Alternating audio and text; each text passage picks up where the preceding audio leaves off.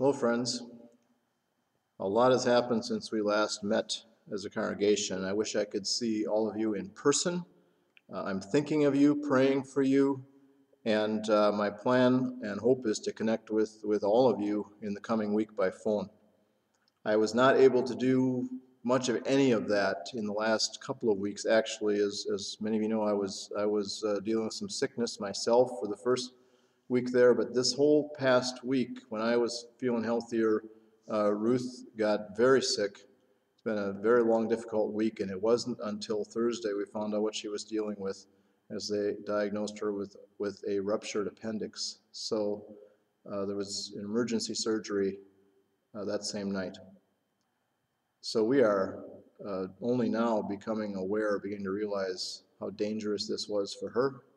And we are so thankful to God for her recovery, that she's doing well to this point, and recovery to go, but she's doing well. And we are so thankful to you, to all of you who have been praying for her, praying for us, and thank you so much. Your prayers have been effective.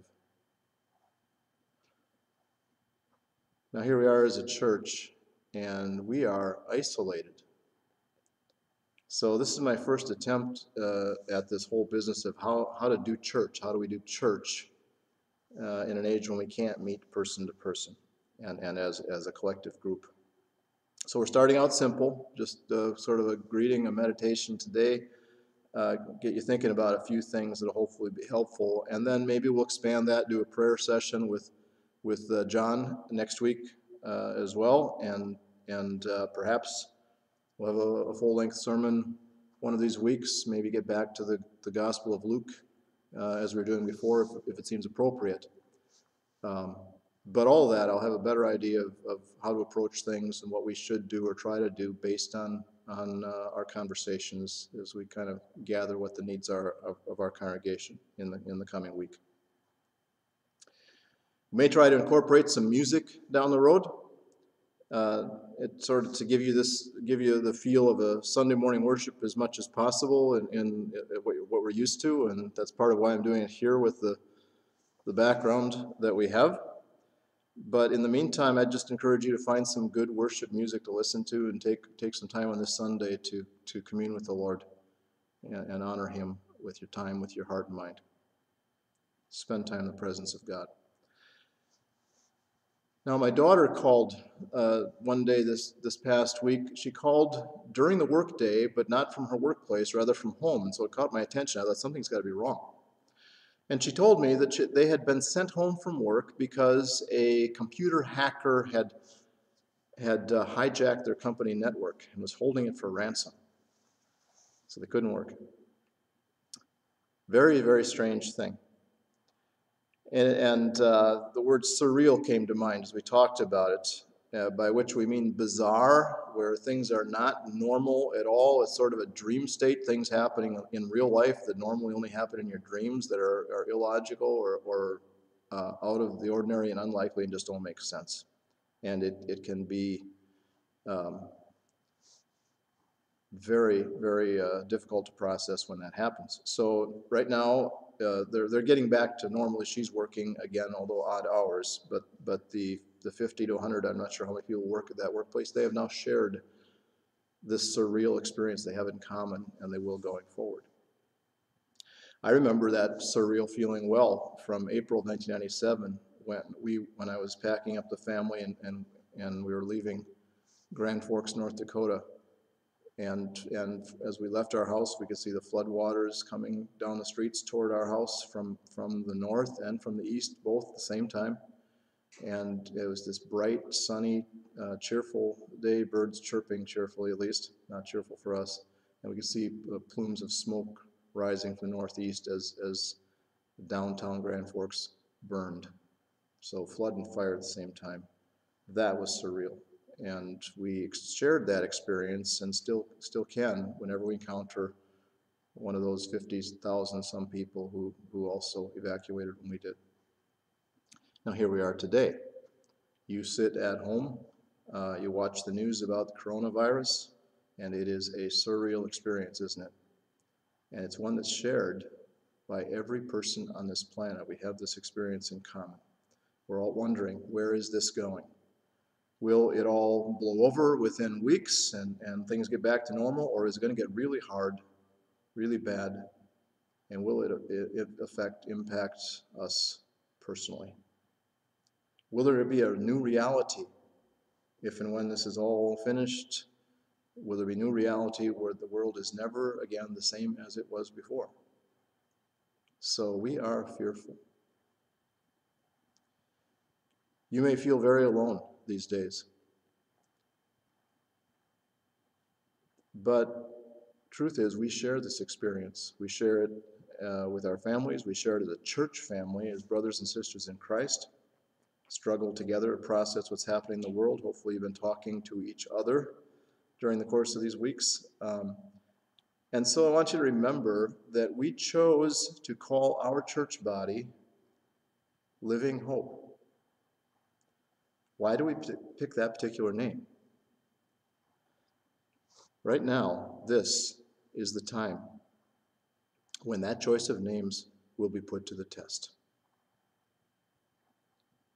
Do we have a living hope? What is it?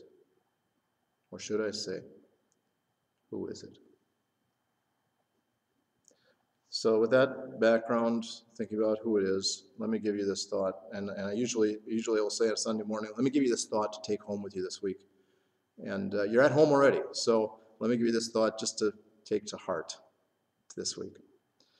Now, I spend way too much time looking at these stained glass windows behind me because I'll come in here to pray, and oftentimes we'll just sit and I'll be thinking about the imagery of these windows, which we can't see very well right now. I'm sorry about that, but there's so much sunshine out today that it's just backlit and therefore blurry. All this thing are the kinds of things we need to work on. But if you haven't thought about those windows in a while, I've written a sermon series we did on this. I've used them as a teaching tool multiple times, and I want to encourage you right now today to take a fresh look at, using your imagination, of course, you can't see them, but a fresh look at the scroll on the left and I'm doing something that weather people do with ease, but for me it's very hard because I'm looking in not a mirror, okay, not a mirror, but the scroll, and there it is, the book, okay? Scroll and book. Scroll and book. Gonna have to practice this a lot more. So on the scroll, there are two letters, two Hebrew letters. So you read from right to left in Hebrew, and the letters are Aleph, Lamed, which spell out the simplest, the Hebrew words, very simplest, most basic name for God. And on the book, we have two Greek letters, and they are capital Greek letters, but they're Alpha and Omega, which are the first and last letters of the Greek alphabet. So what is the significance of this scroll and this book? Thinking about God and thinking about the Alpha and the Omega. Isaiah 44, verse 6. This is what the Lord says. Israel's King and Redeemer, the Lord Almighty, he says, I am the first, and I am the last. Apart from me, there is no God. And then Revelation chapter 1, verse 8, I am the Alpha and the Omega, says the Lord God, who is, and who was, and who is to come, the Almighty. This speaks of God, from whom light comes streaming down to us, from whom all blessings flow. This God, who is from age to age the same. When everything changes, when all around us gives away or seems to come crashing down on us, there's so much uncertainty, or so it feels to us.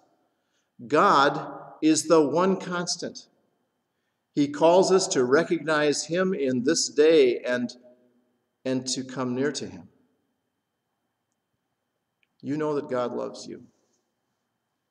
You know that God wants to commune with you through a relationship with his Son, Jesus Christ, the one who died for you. Nothing has changed in that regard. Coronavirus, yes, but the most basic eternal truths of God, His Son, His love toward us has not changed and never will. This God will give you strength for this day, because every day is in His hand, from the first to the last, and every day in between, including today. Please rest in this thought. We'll be in touch in the coming days, and my prayer is that as I communicate with you and you with me and all of us with each other, that we may find mutual encouragement by God's Spirit. Let's pray. Lord, we are struggling as individuals these days. We're struggling as a church. We're struggling as a nation and as a whole world of people. Struggling, uncertain. All of life has become surreal. Teach us, Lord, to trust you. Teach us to trust you once again. Remind us that you, God, who did not spare your own Son, but gave Jesus for us, that you will certainly provide for all our needs in Christ Jesus today. Amen. Now, friends, receive this blessing. Take this blessing to heart. The Lord bless you and keep you. The Lord make his face shine upon you, be gracious to you. The Lord turn his face towards you and give you peace. Amen. We'll be in touch.